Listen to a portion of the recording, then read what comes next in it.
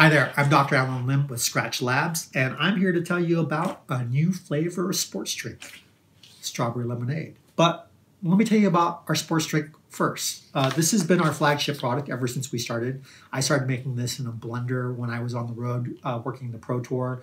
Then I started making more for my friends here in my kitchen. And then eventually, as demand grew, we started making this stuff in a paint shaker at the local hardware store. But we now actually have a food safe facility. We're regulated by the FDA. This is a food product, nutrition facts, not a supplement product. And it's characterized by having less sugar and more electrolytes. In fact, the same electrolyte profile that you actually find in your sweat, which allows your thirst to drive better hydration. All you have to do, put it in your bottle, drink to thirst. What people might not know about our sports drink is that we also use a very specific ratio of glucose and fructose, which allows a higher rate of absorption of calories. Combined with the sodium, this allows water to move into the body faster than plain water alone. So a lot of advantages using this when you're exercising and sweating your butt off. Don't use it when you are quarantining by yourself on your couch watching Netflix. I know. Use it when you're exercising. We wanted to visually showcase that we have a new flavor, strawberry lemonade, but we only have an orange and a banana. This is not orange banana sports drink. This is strawberry lemonade. We've got single stick servings. We've got the whole bag. You can get it at SkratchLabs.com. You can also get it at your local bike shop. Go and support them if they're still open. We have a new product. The product is called Superfuel. And the problem that it solves is the need to be able to drink your calories instead of eating your calories. So we don't actually have the real packaging because we're all quarantined right now and, you know, life. But we do have the cool prototype that we give to athletes. And these are the prototype bags that we give to athletes, you know, as we are testing product. This is what they've been receiving for almost the last 2 years now. Normally we recommend a lower calorie drink mix with ample sodium for hydration and real food for fueling. But there are a lot of cases where you just can't eat or chew when you're in the middle of a race or you're going really hard or during a long endurance events. The problem is, if you're trying to drink all of your calories, you risk GI distress. The reason why we like real food for fueling is that real food ends up holding up in the stomach. As it digests, it slowly trickles into the small intestine at a rate at which the small intestine can absorb. It's like having a traffic light in front of a highway that lets one car on at a time so you don't get a big cluster. The problem with liquid fueling is that because it's already liquid, it doesn't hold up in the stomach, and so it rushes into your small intestine. And if you have too many molecules coming into the small intestine at once, you can get a huge, huge issue with GI distress. The way that you can actually get liquid fueling is by using a number of different carbohydrates. At the very simplest, you can use simple sugars like glucose, like galactose, or like fructose.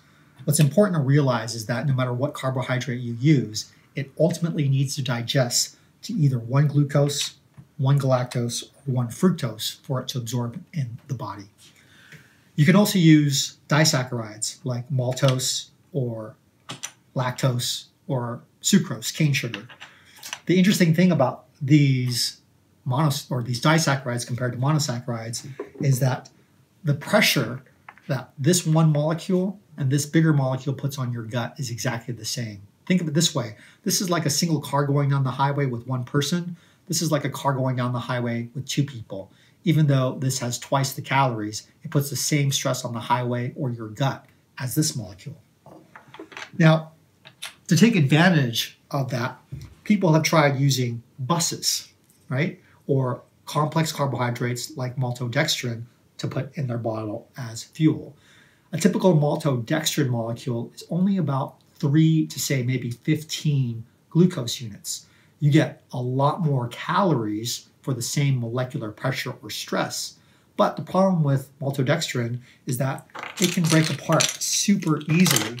And because it's liquid, it goes into the gut super, super fast. It breaks apart, and it's like a Trojan horse that can wreak havoc on your gut. And so what we decided to do was make an even more complex carbohydrate or use a more complex carbohydrate called highly branched cyclic dextrin. Whereas one malto might be about 5 or 10 molecules of glucose, this bad boy is literally 60 to 70 glucose units. It's also highly branched, meaning it's not just a straight chain, but you've got branches and it forms a big cyclical structure.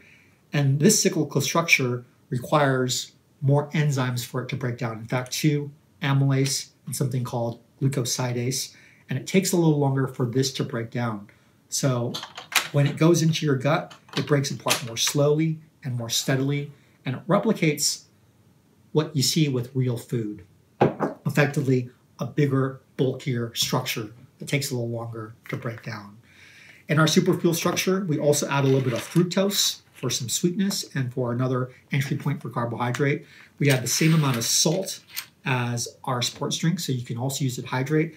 And we just add some lemons and limes so that net, we keep it as simple as possible, which lowers the amount of pressure it puts on your gut even more. We started this project with Gwen Jorgensen, who won a gold medal in triathlon. She was using this right before her marathon to get fuel in that trickled in for her whole marathon. We've also tested it for about a year and a half now with the EF Pro Cycling team. They've had great success, enough so that we feel really, really confident that this is another great weapon to have in your arsenal. So now you don't just have to eat your food or eat your fuel with food, you can also drink your fuel with Superfuel. Here's some things we've learned about mixing this stuff. It does mix a lot easier than most of the other high carbohydrate solutions. You can put up to, in a half-liter bottle like this, you can put up to 100 grams or 400 calories.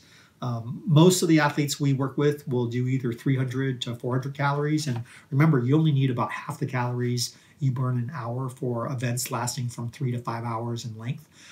So you can decide what you want to use. There's a bit of flexibility. It's a pretty light powder. And so what we have learned about mixing this stuff is that it's best to put the dry powder in the bottle first. You add a little bit of water, maybe about halfway, then shake it really hard, then top it off with water. For whatever reason, it mixes really well that way. But if you put the water in first and then put the powder in, not as good. You'll notice that it's a little thicker, but still very, very thin. It's got a really, really light, mild taste. It's not overwhelming. Just like our regular sports hydration drink mix, it's super, super simple. We have a new energy chew product.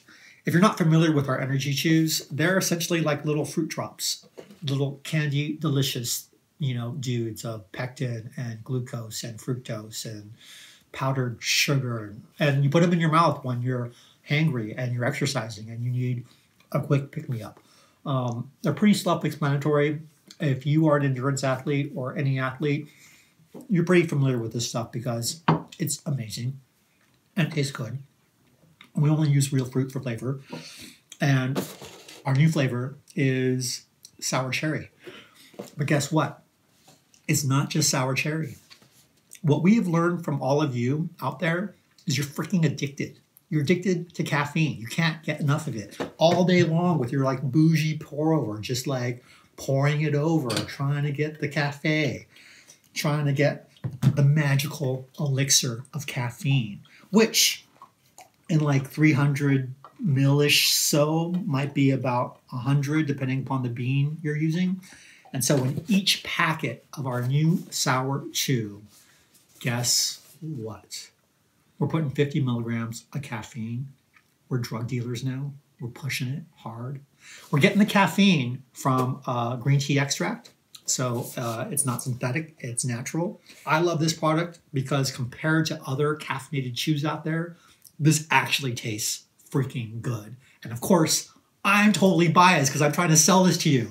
But I really believe that they taste great. They're soft, they're delicate, they're precious. If I had a bunch of them, because I'm quarantined by myself, I would basically just be hugging them inside of my pillow all night and then eating them. It's a freaky relationship. but I think you're going to love them. There are basic energy chews, sour cherry, caffeine. Okay, fine. We did it for you. Follow us on the Insta at Skratch Labs. You know where to find us. Thanks so much.